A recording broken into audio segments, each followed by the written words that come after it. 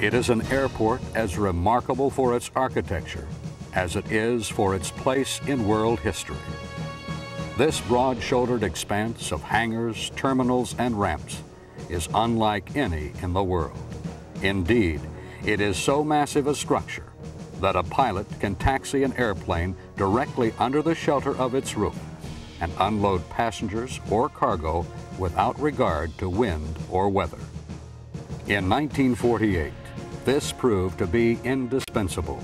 That year, struggling to recover from the ravages of World War II, Berlin was totally and unexpectedly cut off by the Soviets. 70 miles from the nearest western border, anything and everything that Berlin needed had to come by air, and Tempelhof was the main airport. When you talk to eyewitnesses, the first thing they tell you is about the constant sound they heard in the air, that is the continuous movement of aeroplanes. And they, especially the young kids, became so accustomed to it that even today, almost 50 years later, they still vividly remember this sound, and they really got frightened when this sound stopped, because it meant whenever that sound wasn't there, something seriously happened, and it threatened their livelihood, because you know, food was coming in, and without that sound, the food didn't come in. The roar of aircraft engines became the signature for the world's most important uses of aviation. The Berlin Airlift, 2.3 million tons of supplies would be delivered in a remarkable story of transportation logistics, carried out day and night, good weather and bad, for 277,000 flights.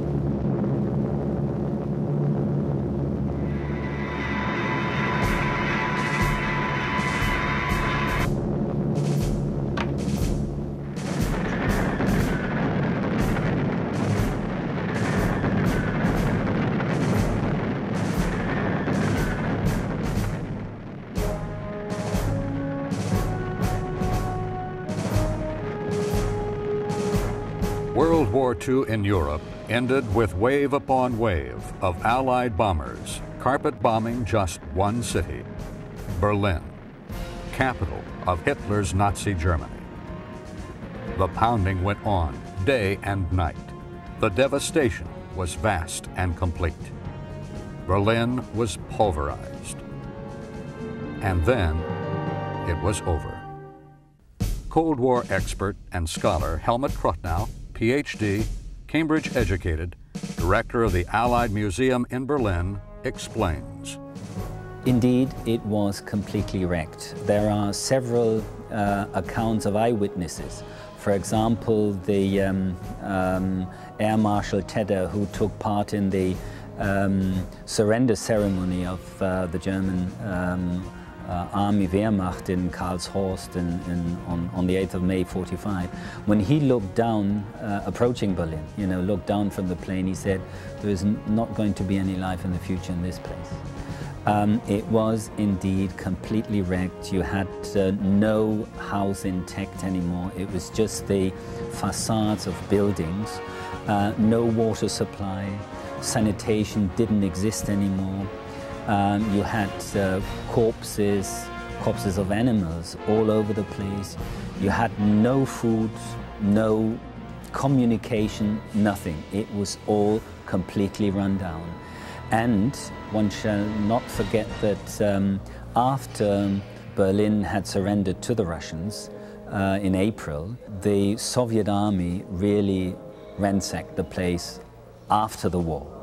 And again, telling from accounts we have from the western side, what they left behind, at least in the western sectors, was terrible enough. There was nothing, literally speaking, nothing intact anymore. But how do you end a war? In this case, poorly, as it turned out.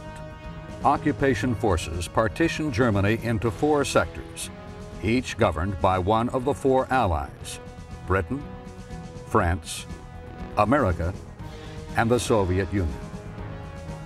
Worse, deep in the Soviet sector lay Berlin, herself divided 4 times again. Therein lay the seeds for confrontation and the root of what was to become the Berlin blockade. Diplomacy was playing second fiddle to a bewildering array of chefs in the kitchen, 3 Western allies and the Russians. Well, it began really shortly after the war, the end of the war in '45, when the Soviet Union decided that they didn't really want to share the authority in Berlin and in that part of Germany with the Western allies.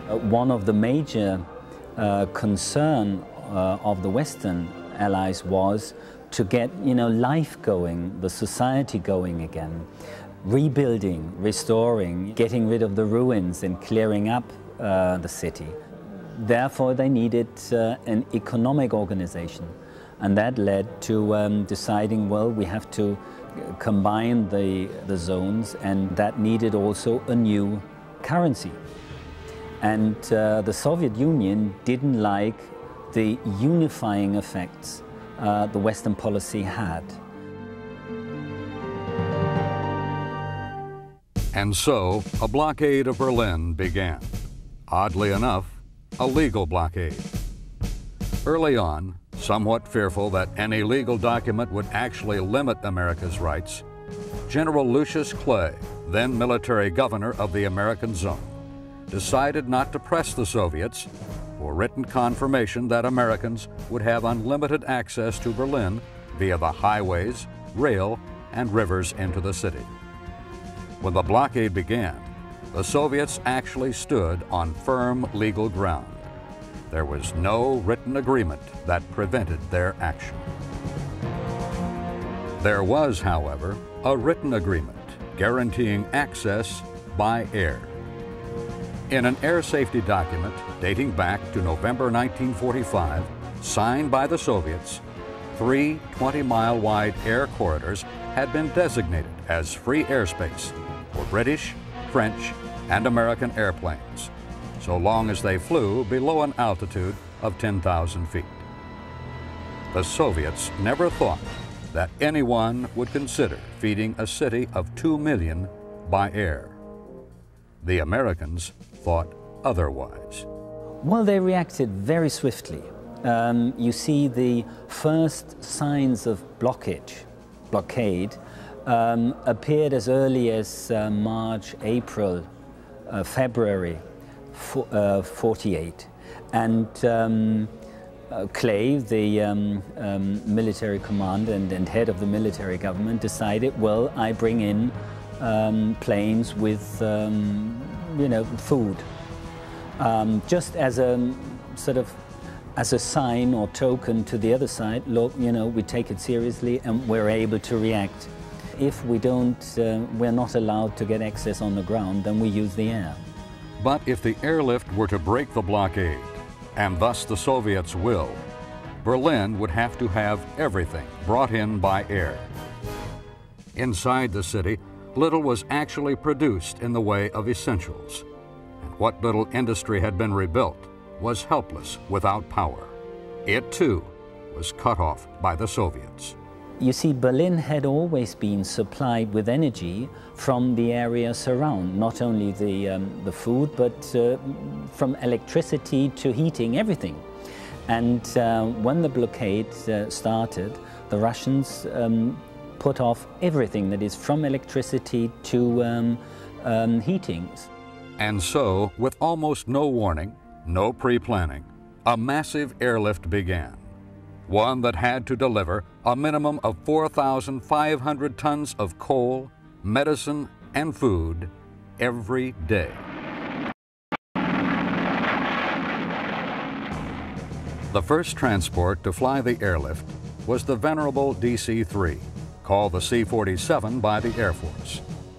This C-47 actually flew the airlift, and so it is with more than a sense of duty that she is being lovingly restored here in one of the same hangars that protected her during the brutally harsh winter of 1948. The nose art was apropos of the airlift, EATS, although, in fact, it stood for European Air Transport Service, an arm of the military air transport service that donated many aircraft to the airlift. A look inside her hull, however, points up the logistics problem the airlift immediately faced. The C-47 had a maximum capacity of just 3 tons, which was good for her day, but not much for a city of 2 million. To help cram the most cargo inside her, all of the foods delivered to Berlin were dehydrated. Even so, 3 tons was not a lot when the job called for thousands a day.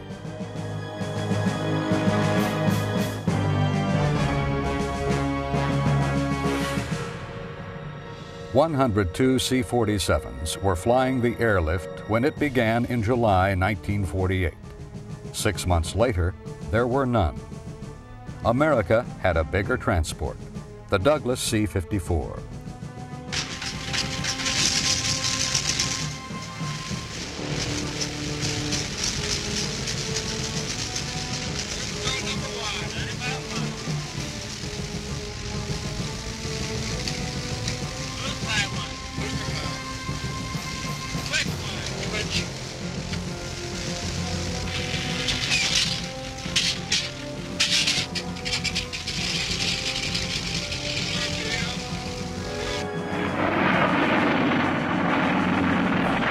The C-54 carried 3 times the payload of a C-47, 10 tons.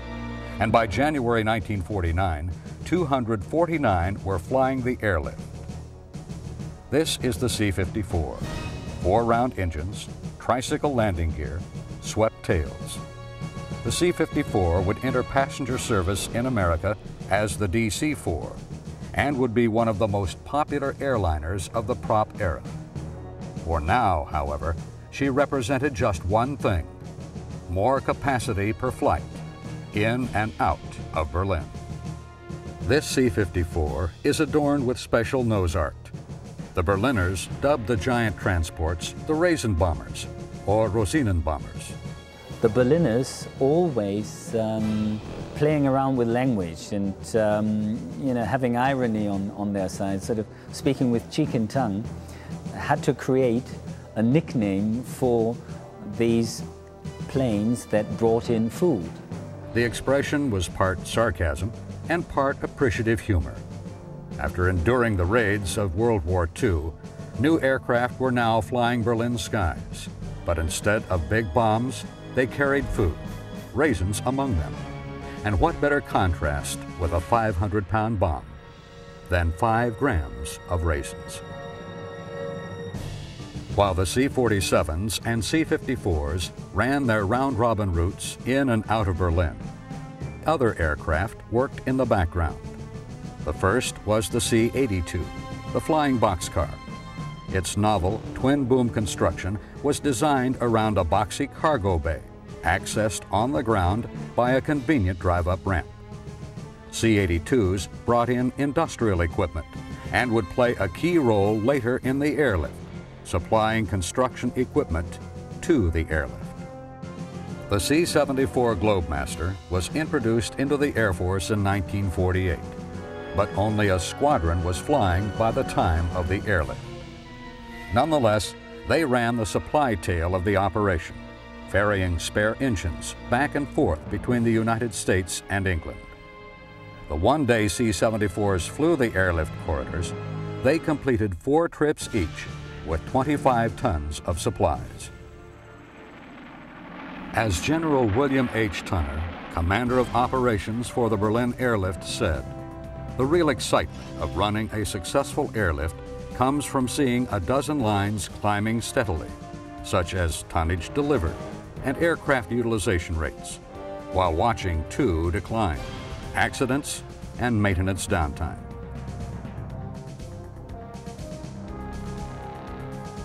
The military doctrine of airlift actually goes back to the days of flying supplies over the hump during World War II. Pilots there learned that the secret to a successful operation was to find as many aircraft as possible, get them into the air, and keep them flying.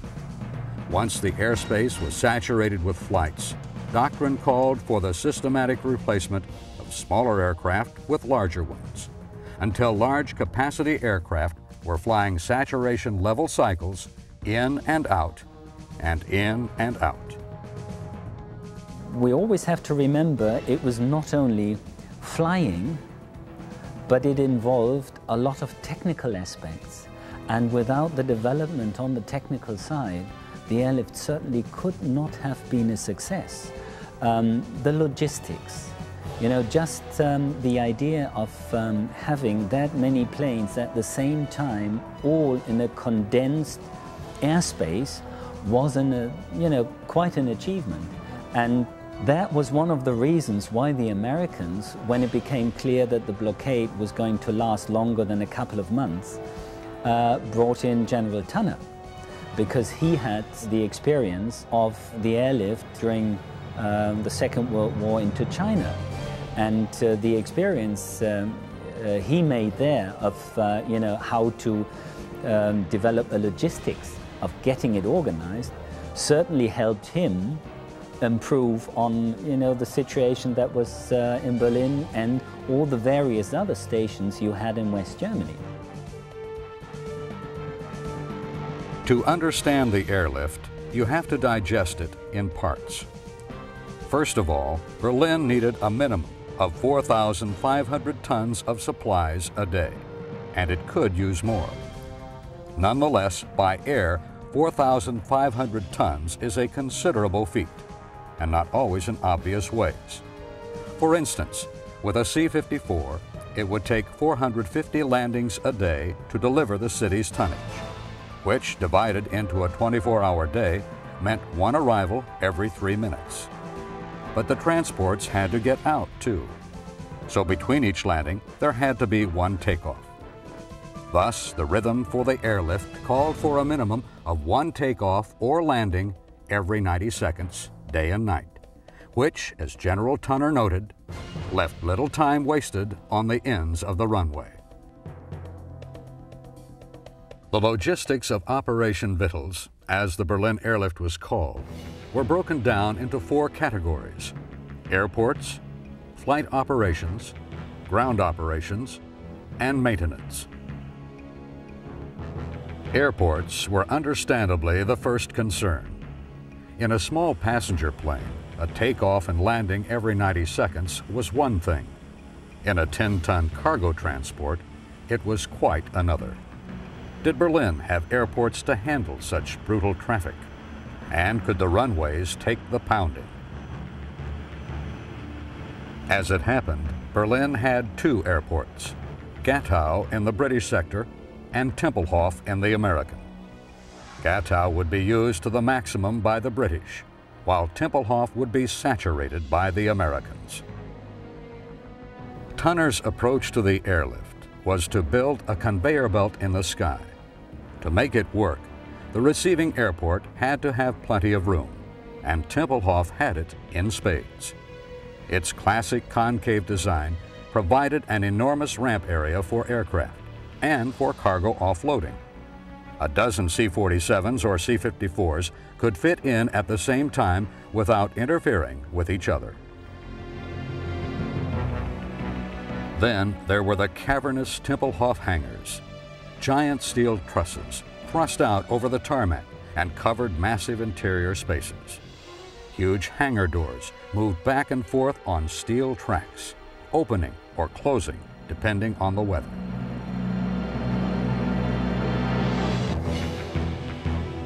This C-47 is dwarfed inside one such hangar, and often there were several inside together.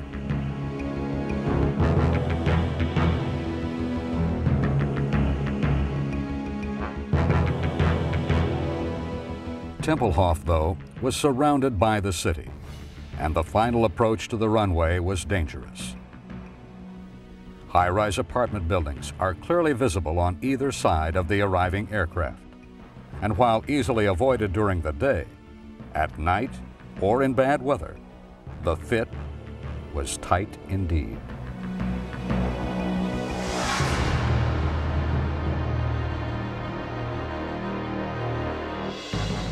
British operation from Gatow followed the logistics plan set by the Americans, except in one respect. Never ones to pass on opportunity, the British made good use of Berlin's lakes. These magnificent Sunderlands thundered right into the heart of Berlin and offloaded their cargo to waiting boats. It made for a spectacular sight.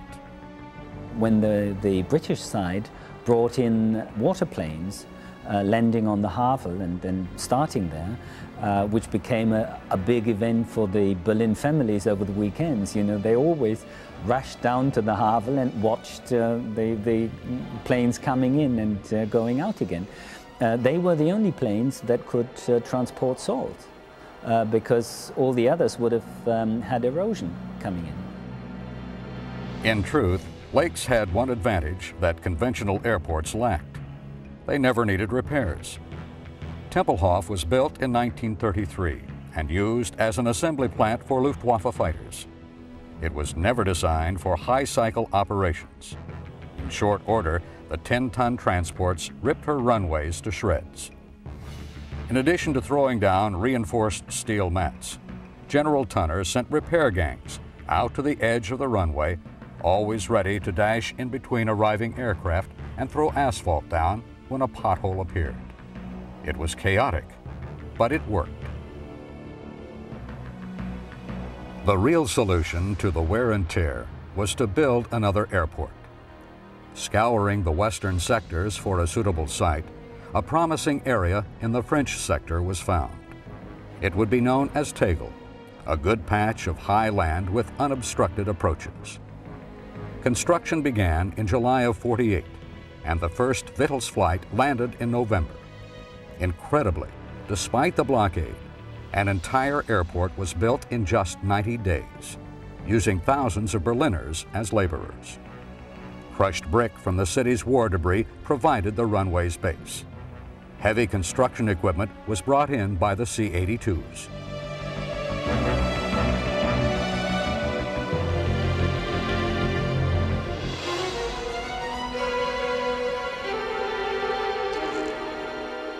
Safety and dense traffic are uncomfortable bedfellows, but they had to coexist over Berlin. When the airlift started on June 28th, pilots were practically on their own. Just as soon as an aircrew or an aircraft arrived, they were flying the corridors. The briefing was simple. You're a pilot, fly your aircraft. But that wasn't good enough. Airplanes started to stack over Berlin. Aerial near misses were too frequent, and precise air traffic control was a myth. With round trips of 4 hours, the potential for disaster was ever present. Tunner instituted improvements in flight operations immediately. Scheduling would become the mantra.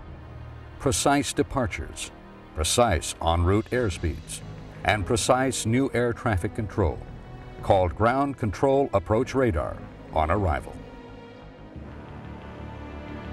Baker George 2, this is the final controller. Remain on receive for the remainder of this transmission. Maintain your present elevation and continue vector 315. You're almost at the glide path. Begin your rate of descent at 500 feet per minute. We're starting down the glide path. Rate of descent is good. Azimuth is good. Elevation good. Very nice flying indeed. Maintain your heading. On course, on the glide path. Very good. Now over the end of the runway. Azimuth and elevation both perfect. Touchdown in 4 seconds. Take it over, Baker George 2. It's all yours from here.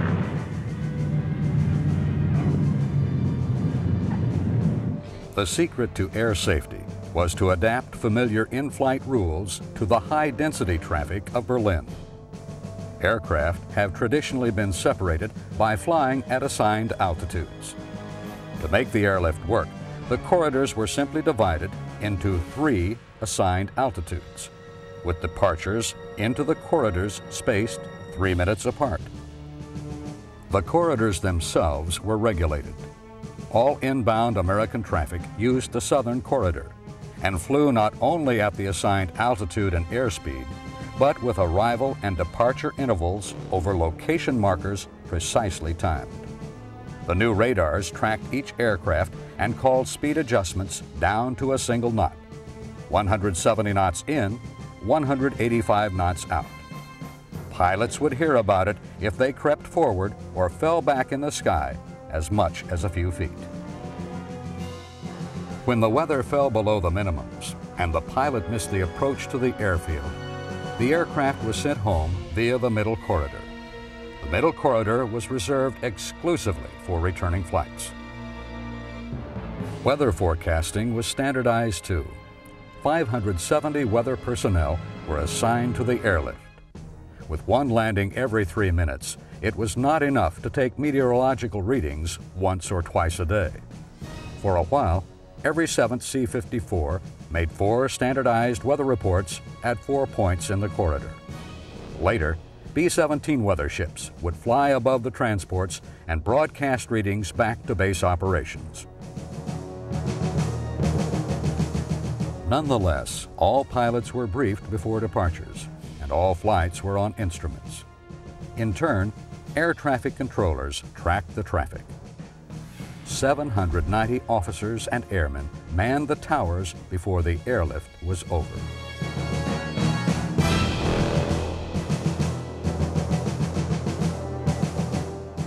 Ground operations were the airlift's Achilles heel.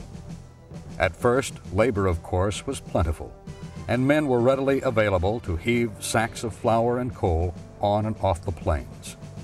But it was the absence of any organized process to the unloading that made it time-consuming.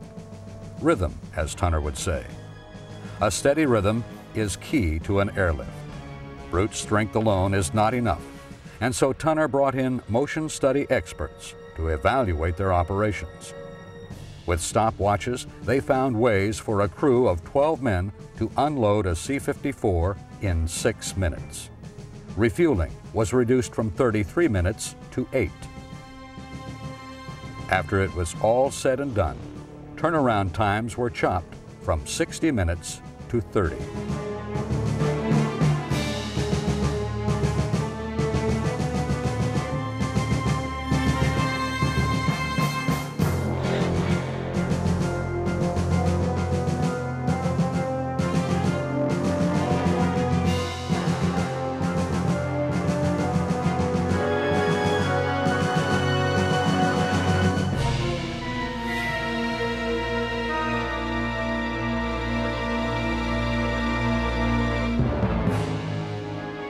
Ironically, with the increase in tempo, morale actually improved. Perhaps all in all, because of the carts. Tunner noticed that the men tended to drift off between planes, and he was losing time gathering them up again. To keep them roped in, he instituted food carts with coffee, hot dogs, and pretty girls.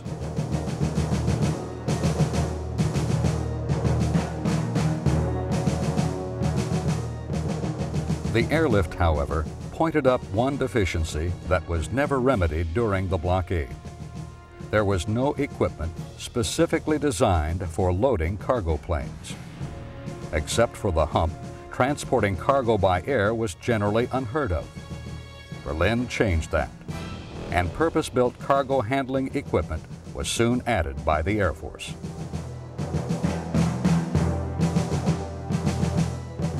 Tunner dreamed of having an airplane land once a minute for each of the 1,440 minutes in a day. That he even came close to that goal was a tribute to standardized maintenance. On Easter Day 1949, he actually got 1,398 landings and delivered 12,941 tons. Like all things mechanical, aircraft actually do better when they're flown. but the wear and tear of the high cycle operations wore parts down, and maintenance had to closely follow the status of each and every aircraft. A standardized plan was instituted by Tunner. Crews performed as-needed maintenance at 25 hours. At 200 hours, the plane went to a depot for major inspection. And at 1,000 hours, it flew to Oklahoma City for a complete overhaul. The 200-hour check was called production line maintenance. A C-54 would be towed down a line and serviced as it moved. 7 planes could complete the cycle in a day. At the heart of it all, the workaday world of an airlift was flying and loading and sleeping, and repeating it all over again. It was a dull business, Tunner was fond of saying. A steady rhythm, constant, no frenzy or flap. You don't see airplanes parked all over the place. They're either in the air, loading, unloading, or being worked on. You not only had to have the planes and the pilots, but you also had to have the people in the towers. And of course, you had to make sure that once the planes were on the ground, they had to be unpacked, you know, in no time. And yes, but at the height of the airlift, it became a kind of competition among the various stations who could, you know, produce the highest numbers. And that was the nature of the airlift. Flying and flying and flying. 92 million air miles flown on a 200-mile circuit.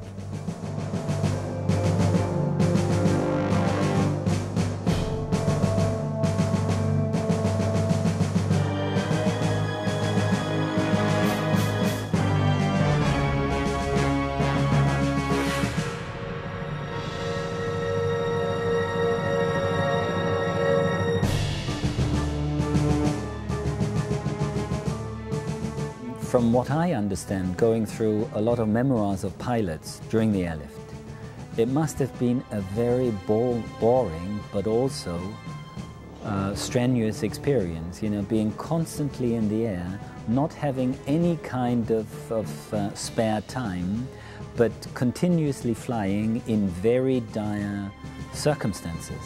And, you know, you had to keep awake. You know, you didn't sleep in the best of, you know, environments, and you were constantly on alert. Not unexpectedly, airlift flights were harassed by the Soviets. Official records document 733 incidents of buzzing, flak, air-to-air fire, blinding searchlights, and balloons launched in the way of the pilots.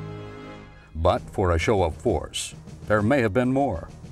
U.S. fighter pilots and B-29s made well-timed appearances in Berlin.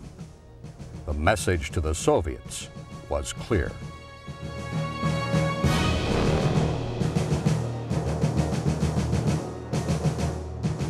Oh yes, you know, I can tell you, my generation grew up with the saying, you know, look up in the air and if you see an aeroplane, you might get a candy. Although I'd never, you know, lived in Berlin at the time. The reason for this well-known saying was the airlift, and especially somebody called Gail Halvorsen, an American pilot. It was hard to ignore the children of Berlin, and Lieutenant Gail Halvorsen started an airlift of his own. It came to be known as Little Vittles, and consisted of candy bars tied into handkerchiefs and dropped to the children waiting below the flight path.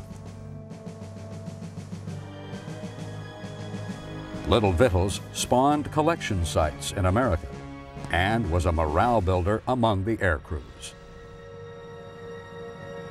The airlift was technically called Operation Vittles on the American side, and the American, I don't know whether it was the administration or the public, called it Little Vittles Operation, and it really grew to enormous proportions. that not only, Gail Halvorsen pushed out candies and things, but practically every other pilot coming in. And obviously that enjoyed the young Berliners very much. I can imagine seeing these, glowing, laughing, enjoying faces of young kids must have been quite, an experience. And on the other hand, they didn't have much of an opportunity of moving outside the airfields because, the period of the plane being stationed was very short. So they had to be kept at the airports, but these kids were sort of lining the flight path coming down. And, they must have seen hundreds, thousands of these kids waiting for them.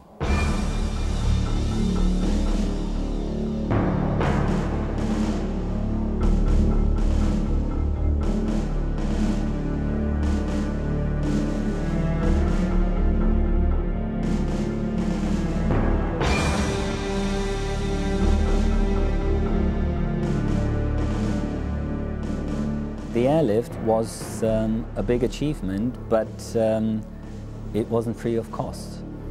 And the saddest cost was, of course, life. 72 or 71 pilots and engineers and other technical staff was killed during the airlift because of accidents. Looking back, it's amazing that there weren't more fatalities. That was a price we had to pay, but especially the Western Allies.